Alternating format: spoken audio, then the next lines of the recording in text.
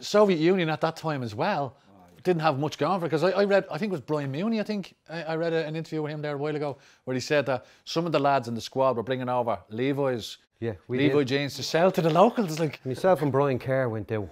Brian Kerr, of course, was his assistant, wasn't he? He was Noel O'Reilly, Liam Toohey, and we went out and we ended up selling them, myself and Brian. But no, we all knew, because they were there 2 years. Was it the year outside? Hats, scarves, headbands, and Levi's. That was it, yeah.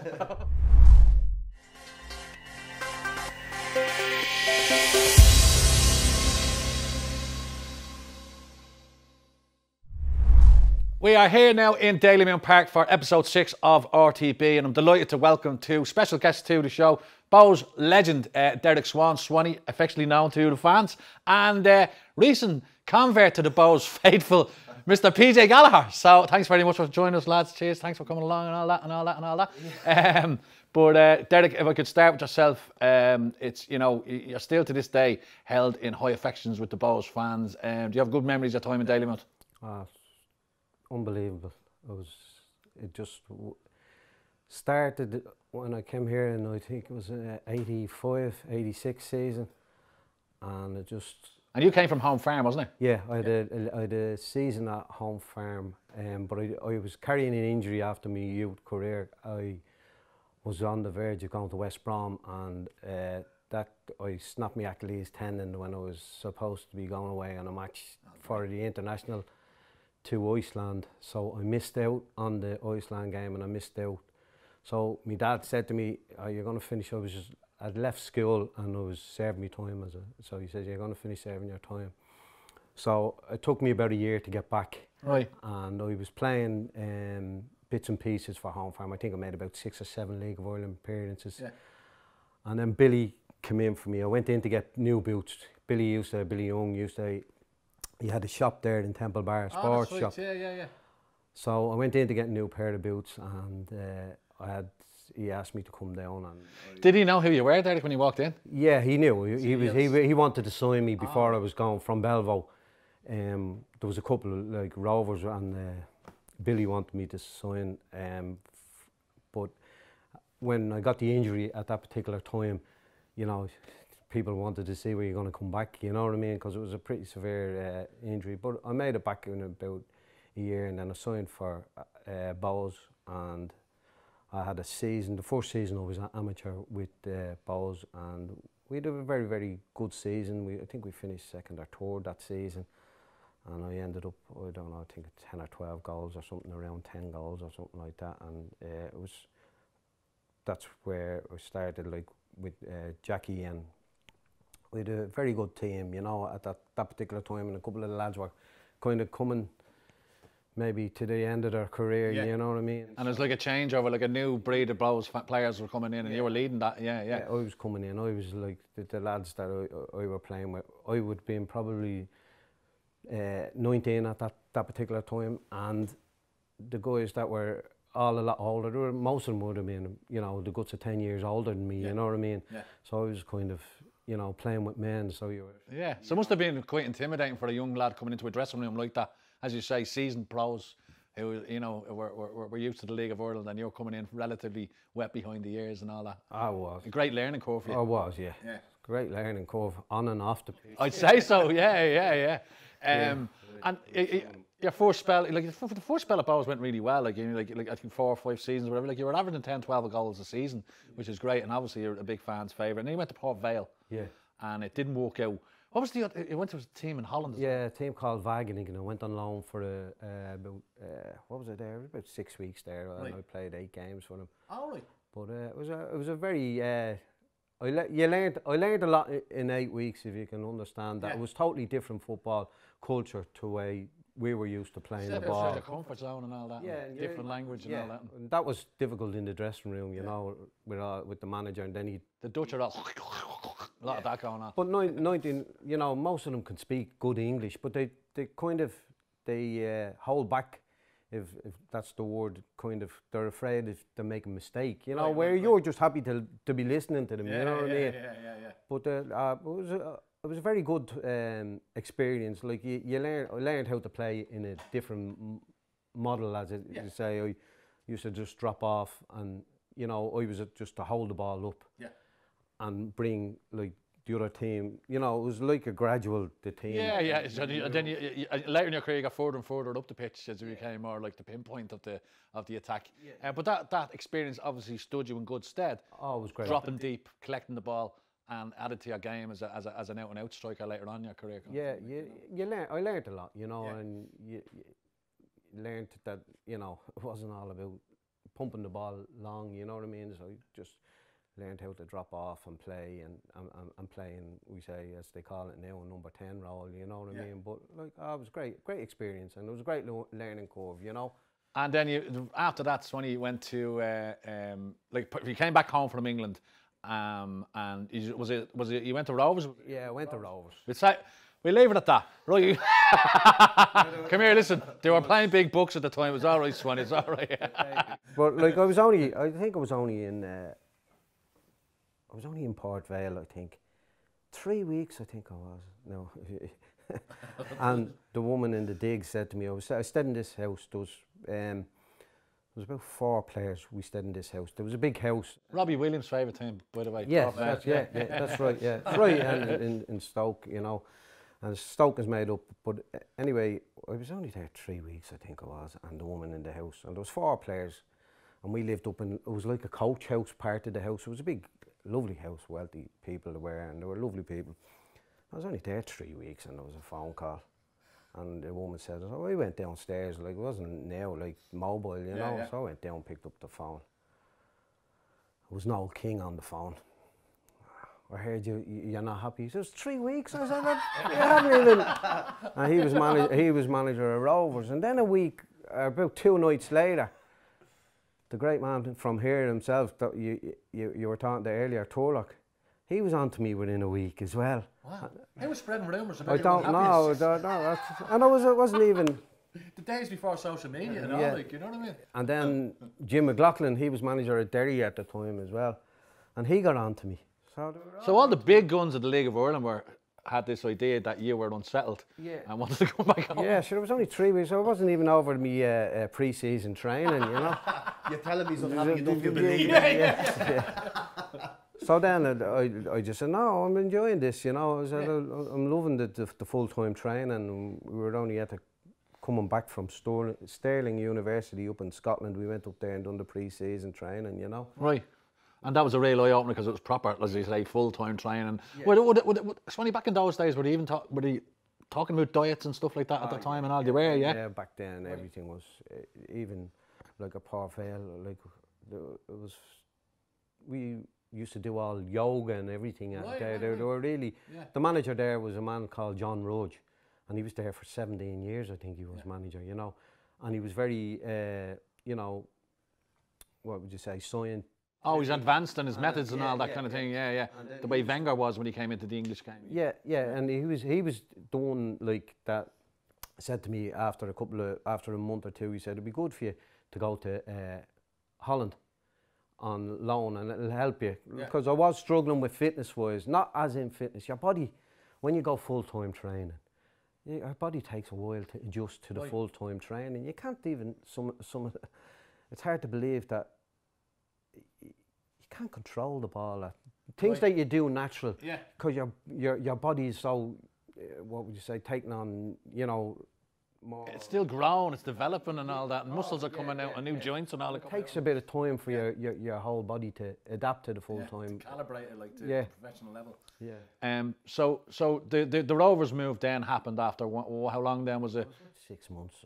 See, it was kind of my wife was at the time she was expecting her second child, so she was over and back, and her father was dying, so it was kind of a little bit of everything just happened at the wrong time. Like hindsight, I'd have loved him to stay. Of course. And then when as I said, when the phone call kept ringing, you know, and like I could have, shells were in as well, and they were all, and so eventually you went, all right, I am unhappy. Yes.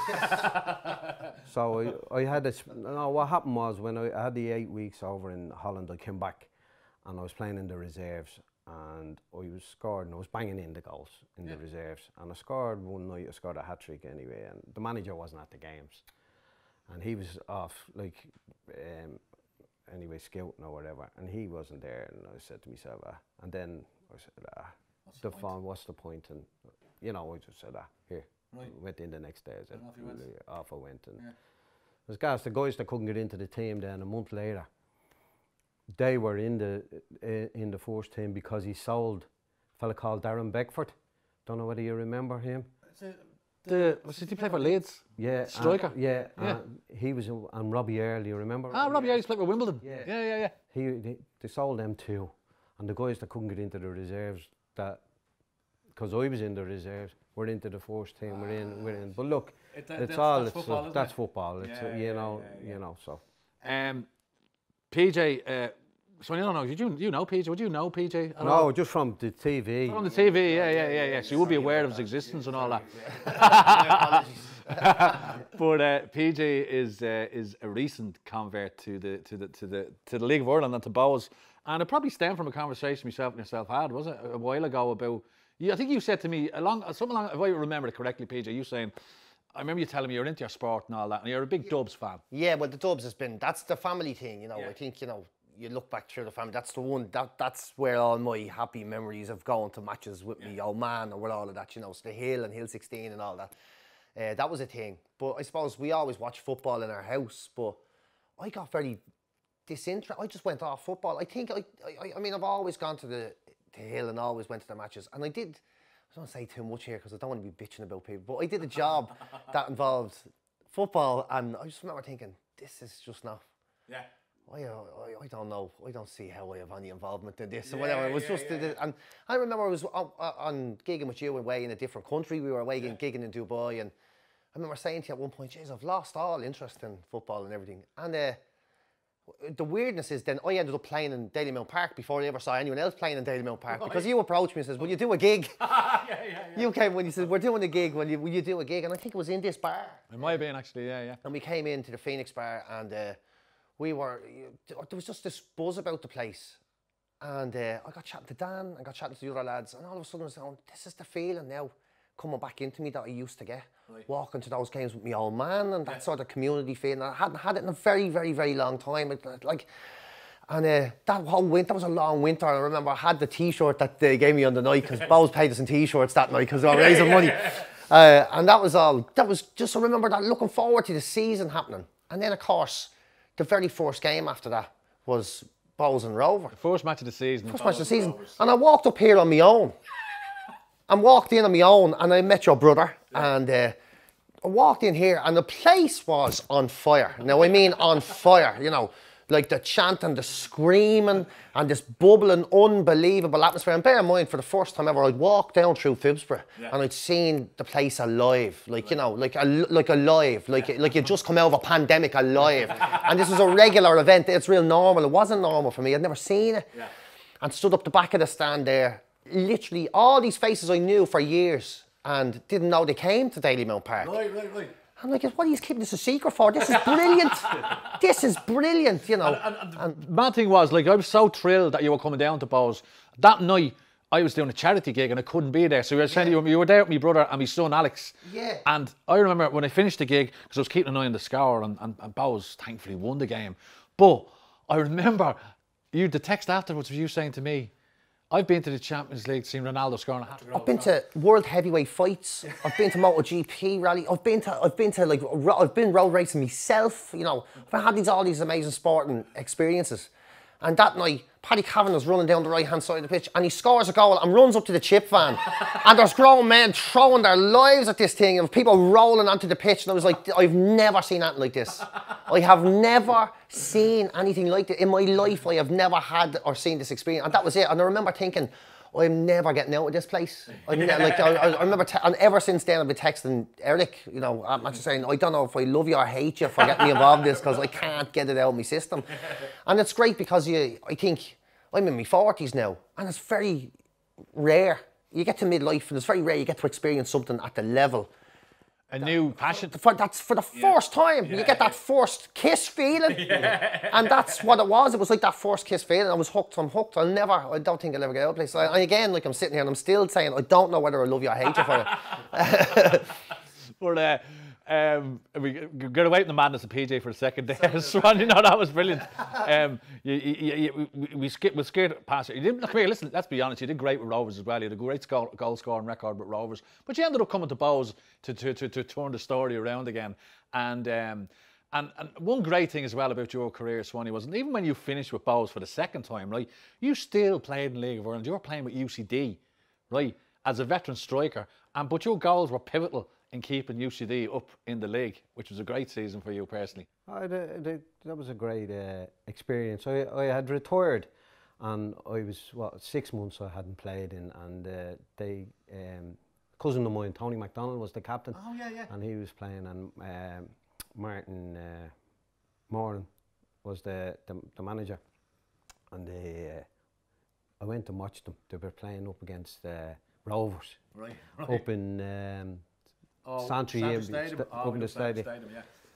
So anyway, I went to the match, and I met them after the game. We went down to the Comet, and we were having a pint, and as usual, they said, "Listen, will you come back?" And I said, "Well, look," I said, "give me a few weeks. I'll come back. I'll start training on Tuesday, and then we'll do." He said, "You look pretty fit, you know." So he said, "All right, I'll come." So I was training with them. Now I said, "Look, we'll give it a few weeks, see how I feel and all that." So I trained Tuesday, I trained Thursday, and he called me in, and he said, "We're training Saturday morning." He says, "I'm going to start you on Sunday." And I said, "Jesus," I said, "Can't, I'm only back." Oh, he says, "You're flying," he says, "in training, you know." So anyway, I said, "I'll leave me, don't start me this weekend." So anyway, I come on and sub, and then I trained 2 or 3 times after that, and then he used to say, "I'll see you Sunday." You know, and I used to come up training at UCD, and I'd go into the gym, and I'd do a bit of cycling on the bike and do a few things, and then Saturday morning I'd play a bit of 5-a-sides, and then I'd just play the game then, and that was my week there, you know. Amazing. And it was great, said, like, and I was flying. Amazing, and you're retired, but you're playing with all these youngsters, these kids. Yeah. Who must have been great for them to be in sharing a dressing room with someone like yourself with vast experience in the league, and in the end, you helped keep them up. I helped keep them up, and I think that season as well, we were playing Shells, and Shells were chasing Bohs down for the league, and Bohs went on and won the league. That's and right. we took a nice point off. Yes. And I scored, would you believe it now, I scored in that game, and it should have been the winner, and it was disallowed. And we would have bet, so it would have meant Bohs had won the league earlier. Yeah, that would have won the league that night, and it would have been down to a Derek Swan goal. Well, that would have been poetic justice. It would have been a poetic justice. But the referee disallowed it. But anyway. But Derek, do you still manage to come down to see Bohs when you can, or? Yeah, well, my son was here for 2 years. He done his knee, and he was unlucky with injuries anyway. And I used to come with myself and Donald Brown and Robbie Brunton, Robbie was a former player, and he just passed away last year. You know, he got bone marrow cancer, and which was very tough. And his 2 boys come to the games all the time. Oh, they still come down to the great. Yeah. So we used to go, the 3 of us, all the time to the games and watch them all the time. So, like, you know, I'll be back, as I say, I'll be back to watch them again. You know what I mean? As in, because I love it. It's a great atmosphere, and it's great going down to we go down to the hood after the game, and you'd see Billy Young would be in there with his son-in-laws and that, you know. And I think that's the thing about Bohs, isn't it? As PG even alluded to, you just see the familiar faces, like old friends and all that. Yeah, you'd see them all around Fisbray, you know, and you say, "Oh, geez, I haven't seen him in years," you know, all that, you know. But it's great. It always was. It was always a great buzz in, you know. And after the games, like even first and second spell, you used to come into the bar, you know, the players' bar, and it was. You'd had to, you know, you wouldn't know who you'd see in there, you know what I mean? And there was always great people that supported Bohs through the years as well, you know? Yeah. And I mentioned just before we started the recording, your part, I wanted to talk to you about this because it was such a fascinating time in Irish underage football. And it was 1985, if I'm right, Derek, yeah. You were in the USSR, before it became Russia, you were in the USSR with that famous Lean Tui team. And you played in, was it a World Cup? Or, Youth World Cup. A Youth World Cup. And What an amazing experience that must have been, because you were playing in like Leningrad, you were playing in Moscow. Like, you were in a mad group with Brazil and Spain. Brazil, Spain, and Saudi Arabia. Saudi Arabia, yeah. That was at 85. Yeah, we flew away to Moscow and then we flew down to Tbilisi. Tbilisi, yes, which is now Georgia. Yeah, down there, and we were down there for I think it was 3 weeks. That was unbelievable down there. Like it was the games were great.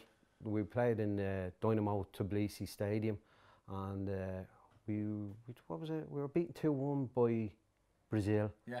Marcus Stewart, I think it was, scored a goal. And I played the second game. We should have scored in that against Spain. They beat us, and then I remember we got something like 200 quid, I think, for 3 weeks. That was ours. And Saudi Arabia were on 20 grand a man. So they were flown in with their own jet by the But honestly, Soviet Union at that time as well didn't have much going for it, because I read, I think it was Brian Mooney, I read an interview with him there a while ago where he said that some of the lads in the squad were bringing over Levi's jeans to sell to the locals. Like, myself and Brian Kerr went out. Brian Kerr, of course, was assistant, wasn't he? He was there, Noel O'Reilly, Liam Toohey, and we went out and we ended up selling them, myself and Brian. But no, we all knew, because they were there 2 years. Was it the year outside? Hats, scarves, headbands, and Levi's. That was it, yeah. But that, we had a mad time there, as in we had to make our own fun, because like we were all 18-year-olds, and like there was nothing to do over there. We used to play. This is as true as God. The boys will tell you. We used to play invisible snooker in the lobby. In the lobby of the hotel. This is as true as God, as I'm sitting there. And all the people would be looking at us, and you'd be like that, and you'd be walking around, and you'd be going like that, and you'd be like that, you know. And then like we'd be doing that in the evenings, and then we used to go out. And all the locals go, what's wrong with them Irish fellas out locked? Yeah, and then then we go out and we were in the car park at the hotel, right? Now this is true, the boys will tell you this. And we played invisible cricket as well. So the fellas had all spread out, and fellas were remember Pat Dolan, the ex-Pat's manager, he was there, and his brother Eamon, they were there as well.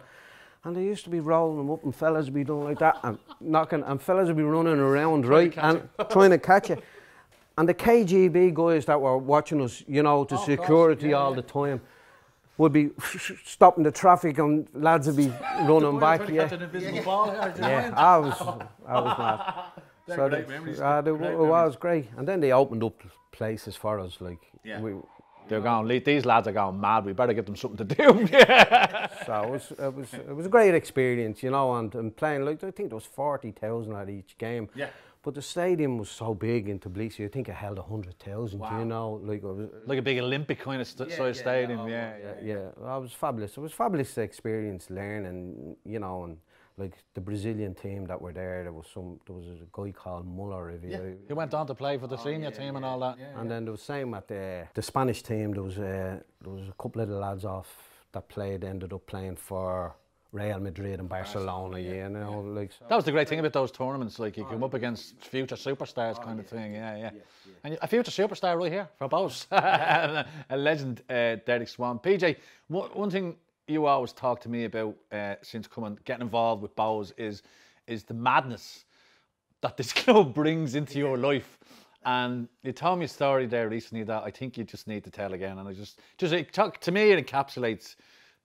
It's just 2 weeks ago. I was walking by Debenhams. I mean, the whole club feels like a series of incredible coincidences, doesn't it? I was walking past the club, and someone wanted to see the murals and stuff, you know, because Bohs is everywhere at the moment. Like everybody, people who have never heard of Bohs it's on their radar, you know.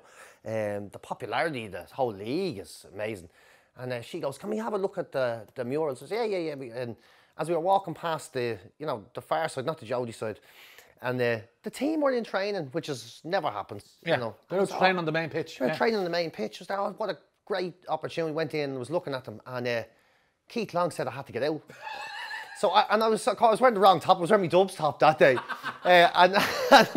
and so Keith Long goes, "You have to leave." But I didn't hear him. I went, "Yeah," and he goes, "Did you hear me?" I went, "No," and he goes, "You have to leave." I went, "No problem." You thought you were a spy? Yeah, so I guess he thought it was a spy or someone watching them train. And right enough, I shouldn't have been standing there like a fool looking at the team training. So I got thrown out of Daily Mount. We were thrown out the back. I says, come on, I'll show you the murals in the lane anyway. And we came down, and the Debenhams workers were all here down the lane about to get a jersey handed to them, you know, by Bohemians, like gifted to them. And in solidarity with that protest? In solidarity with the protest. And then I was asked, you wouldn't come out on the pitch when they're finished training and present the jersey to them. I was like, I've literally been thrown out 10 minutes ago. I was literally just thrown out with Dalymount, and now I have to wait for an hour for them to finish training so I can go in and present the jersey to them. I just thought, this is this club all over. This is amazing. Yeah, so I was there to present to them the jersey. I was thinking, this place is gas. Like, you just don't know what's going to happen 1 minute to the next. I mean, you love being with Bohs, but Bohs also love having you as a fan as well, PJ. As you said, you went to the zoo that day and ended up an activist. Yeah, I went to the zoo. That was the whole point. I went to the zoo. I was in the zoo earlier on. That was all I wanted to do. Yeah, and by a pure chance, I was wearing the jersey. So I don't know why I was wearing the jersey to the zoo, but anyway, I wanted to go and see a couple of red pandas and ended up being an activist for the Debenhams workers. So I'm all right with it. Like, brilliant. I love that. Derek, not to put you on the spot, but I will put you on the spot. What's your favourite memory as a Bohs player? Is there a match, a particular favourite goal? There's a couple of them, but it was always really special scoring in Dalymount. Right. You know, and the roar that you'd have here, you know, like running along the stand after scoring. Yeah. Like going wild. Like, it's, you know, there's not many feelings as good as that, you know, and like this, like as you say, scoring the goals, like it was great to score good goals, but just to celebrate like that buzz, you know, never leaves you, and it was a great feeling, great experience to have, you know, like, and it was super. I scored a couple of goals in Europe. I scored a header there down the far end of school. You've actually got a great record in Europe, haven't you? You've scored more goals in Europe than anyone, I think, for Bohs. I'm not 100% sure on that, but you scored a few anyway. I scored a couple, yeah. I scored against Minsk, and I scored Dynamo Minsk out there, and that was and it was a great. They were a good side, you know, and I scored a header in that game, and it was you know, it was one of those that you know, happy, you know, really, that was a nice one, you know. And a lot of the games here, I love the games, the Bohs and the Rovers derbies, and even the Pats ones as well, you know, and Shells, they were, you know, it was great here. And of course you were playing as well, Swanny, but all sides of the ground were opened up at the time, like, kind of thing. Yeah. Like, I remember playing here against Derry when they first came, you know. Did you play in that match? Yeah. I was at that match, because I did a podcast a few weeks ago, and I was talking to your man about that match. I said, because I was a Bohs fan my whole life, and we're used to small crowds. Yeah. And then Derry City arrived in the league. The whole place, the whole far side, everywhere. I think they brought 18,000 fans with them. I mean, my dad stand there going, what the fuck's going on here? Like, you know what I mean? I remember. And Alan Sunderland was playing for them. Do you remember That's that? right, yeah. I played in that game. Yeah. I remember getting the bus in, actually. I was coming in on the house, and I was getting the bus in before the game, and I never seen as many buses, you know, as in, we were all coming down one. Yeah. So it was unbelievable, and it was a great experience. You're from Finglas? I live in Finglas now, yeah, and I remember coming down and they were all parked down along the cemetery, you know, all the lay boys there, you know. But it was unbelievable to play, and it was great with the crowds when they brought into the league, you know. Like for about 2 years, until the novelty wore off, Derry used to bring 10,000-15,000 every match. And it was great to play in front of. Yeah, you know, absolutely. You know, really proper atmosphere and all that. So that's pretty much. I don't know. I think I've pretty much covered anything, unless anyone wants to butt in or nothing else. Any messages for your fans out there, PJ? Any messages? Are you talking? No, the less I say, the better. Well, I think I suppose, like, as we're all Bohs fans, I suppose, at this stage, and we're all very happy with Bohs. We've had a kind of a bit of a ropey opening, but now we've started to find our groove a little bit, and here's the Bohs finishing the season very strong, and here's the fans getting back into Dalymount Park, and we can all see each other and maybe have a pint down at the bar. Yeah, you know what I mean? We'll look forward to that. That'll be amazing. Derek and PJ, thanks very much. All right, cheers, lads. Cheers.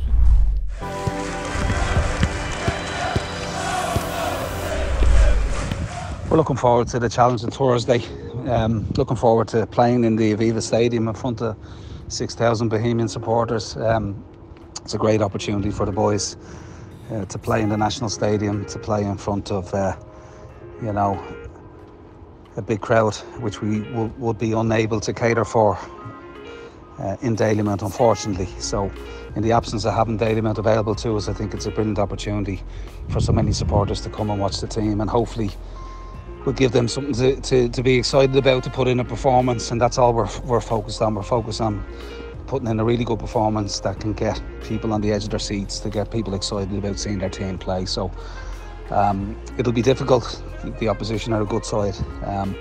They've got some good quality players. The game is finely balanced, and obviously there has to be a winner on the night. So we're looking forward to looking after our performance, to getting after that, and to trying to, you know, to put in the best display that we possibly can. And like I said, we hope to give the fans and the supporters that are able to come to the game something to get excited about, to get behind the team, and to make a lot of noise in the Aviva Stadium. So yeah, that's it.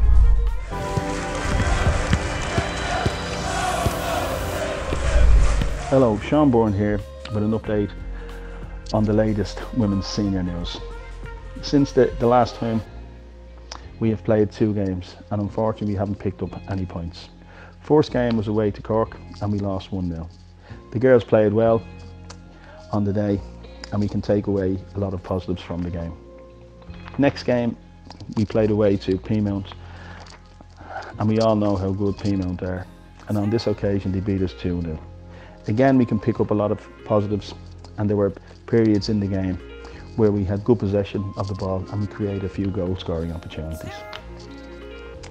We have a break this weekend, and it will give us a bit of time to prepare for a game against the Lalor Wales.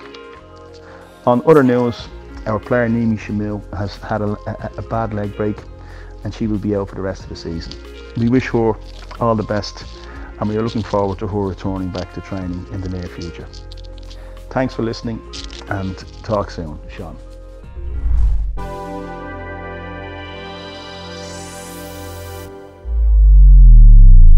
Come on, Bohs.